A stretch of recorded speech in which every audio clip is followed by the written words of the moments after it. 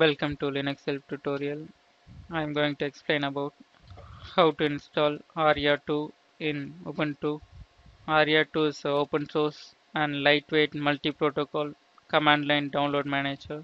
It is available for Windows, Mac OS X, and Linux. Using this download manager, you can download files from multiple protocols and sources like HTTP, FTP, BitTorrent, etc. Now we can see how to install Aria2. The command is sudo apt-get install Aria2. Now give us to download and install the package. Now the Aria2 download manager is successfully installed. Now we can see how to use the Aria2 download manager. To download a single file, use the following command: aria2 c space the download link. Now give enter. Now we can see the file is getting downloaded.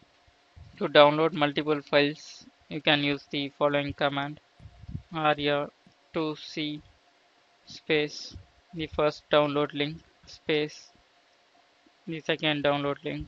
You can add more download links by giving space.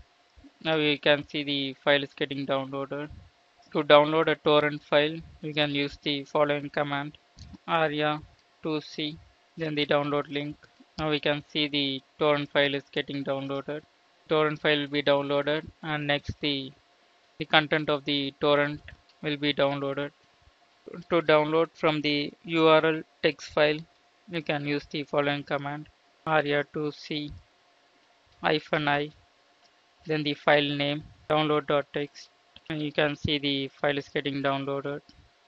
To set a download limit, you can use the following command: aria2c -max download limit equal to 100k.